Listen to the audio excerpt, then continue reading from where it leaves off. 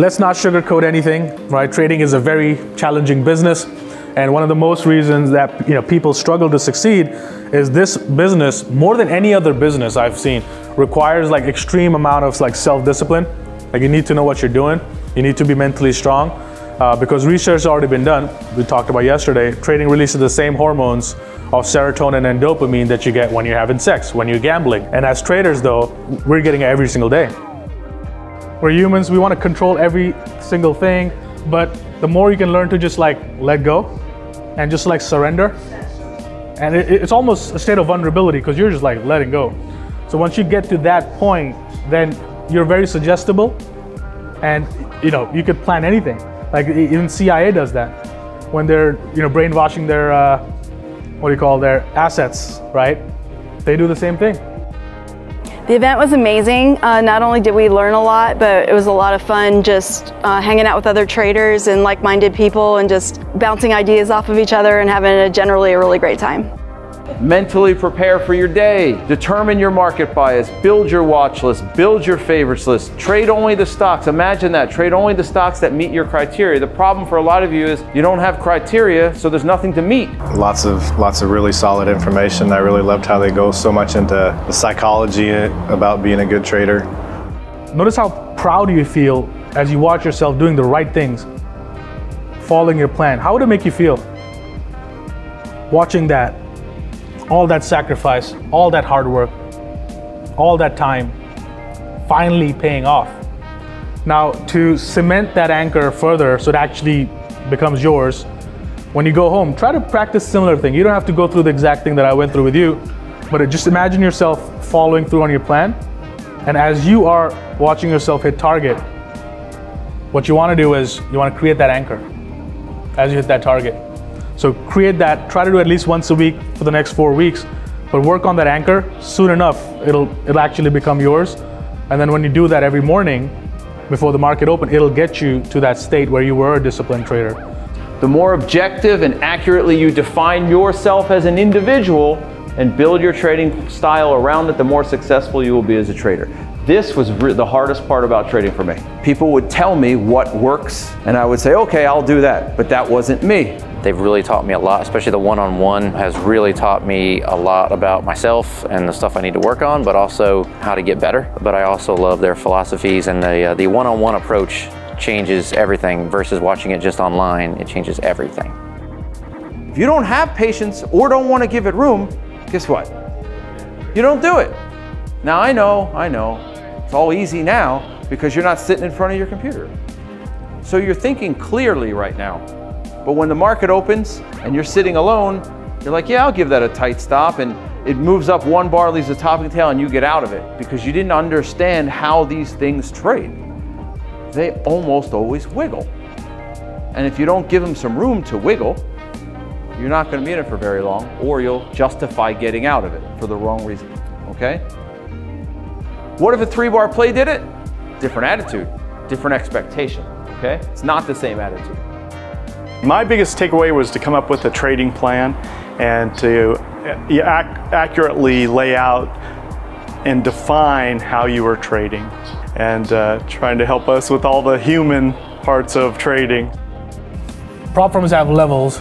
So there's like level 1 all the way till level 10. So level 1, we get 50,000 to trade, and it goes up, right? Level 2, level 3, level 4, all the way to level 10 is usually $10 million.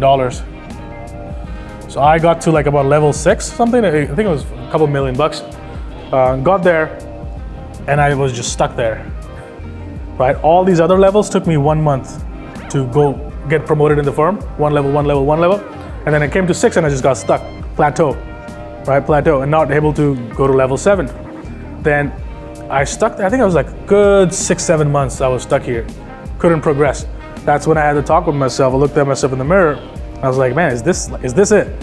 I mean, sure, it's a decent lifestyle. You can still replicate your job income, but I thought about trading as a lot more. I looked at the lifestyle. Obviously, growing up, I started trading very young. So I actually wanted all that stuff that is called trader porn, right? Like the cars, the houses, you want that. I wanted it, and I was like, this is not gonna get me there though, right? This is not gonna be the lifestyle I'm looking for. And I kept a track, and I probably still have the email somewhere in my sent folder. I sent to Jared and another guy, sent it to him. And it was a log of what I actually made on each trade versus if I just did 2R. And if I just did 2R, promotion would have happened in 1 month. Would have gone to level 7. 6 months in a row, it was the same exact issue. I'm like, next month I'm gonna do it. And I'm still behind because I was breaking my plan. 6 months later, I was like, all right, either you quit or you do something different. Either you break through or you do something different. And I looked at it and I'm like, if I just did this, I would have already been there. And that's what kind of got me to change because, you know, obviously I had different goals. I wanted to do well. You know, I grew up and I was like, at that time I was still in India. And part of it I was in London. So I was like, I want to move to America, but I can't. It's expensive to come the right way, right? I mean, now you can just cross the border and just come and they'll take you, you know. But for me, I had to put in $1 million in a government funded project. They still have my money, right? They still have the money. You have to put in that money, create employment. That's why I started the auto shop. Did all of that stuff to come here the right way. But to make that money, I couldn't make it on this level 6, right? So that's when I was like, if my dream is to move to America, I can't. So either I change or I quit. That's when I was like, when the pain to stay the same was greater than the pain to change, that's when you'll change.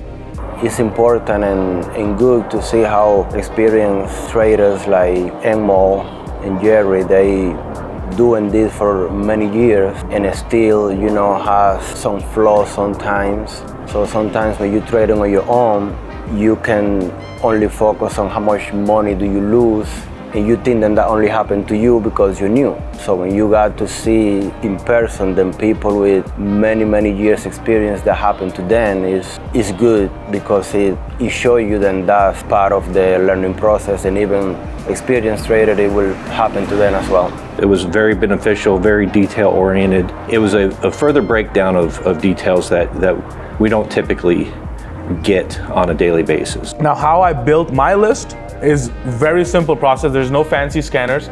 I don't pay for any software or anything like that to build my list. And it's a very, I would say, old school way of scanning, but that's kind of what I started in 2010, and I was just like, well, it's working. Like, you know, I don't need to change it. You're not a professional if you don't track your stuff. No one I know on this planet, well, actually that's a lie, but most people I know on this planet that own a business, don't they track how many hamburgers they sell, what their profit margin is, what hours they're busiest so they can staff properly for those hours. It's amazing that things that you guys automatically do in your other businesses that you don't do in this business. I love the fact that it went into technicals, it went into psychology, it covered a variety of different elements of trading, and I'm very excited to get back to it with a new skill set. I feel like I have direction, I feel like I have a plan, I feel like I have a positive attitude and confidence. People think, oh, you can't, I hate this when people say that, you can't go broke taking profits. Like, what does that even mean? Like, your position's up 1 profit. I can't go broke taking profit. Let's take $1. You're gonna go broke actually taking profit. So the stuff that you hear online is actually the complete opposite of what you actually should be doing. You will absolutely go broke taking profits, cheap profits, right? Instead of a 30 cents, let me take 10. Instead of 2R, let me go break even at, you know, whatever R, and now you out break even. Or, you know, because you're protecting the profit. You're not focusing on maximizing the profit, you're protecting. It's a scarcity mindset. Like, I want to protect this. So you will absolutely go broke taking profits. So that's a misconception. Affecting real change happens quickly. It doesn't happen quickly. I mean, it happens in an instant, but to get to that point of the instant, it's a long journey. So yeah, change, in my opinion, change happens like that. Like that, it's a decision, right? It's a decision, just like that. So you make that decision that, all right, from this point onward, here's who I'm choosing to be. I've been with LiveTraders for almost 2 years now, and I just am really happy with my growth. And you know what? You can pay the market intuition, or you can pay somebody like LiveTraders who actually cares about you and will take the time to make sure you understand your trades and understand yourself in your trades, which are probably the most important things to becoming a successful trader. So I highly recommend this to anybody. Come out and have some fun.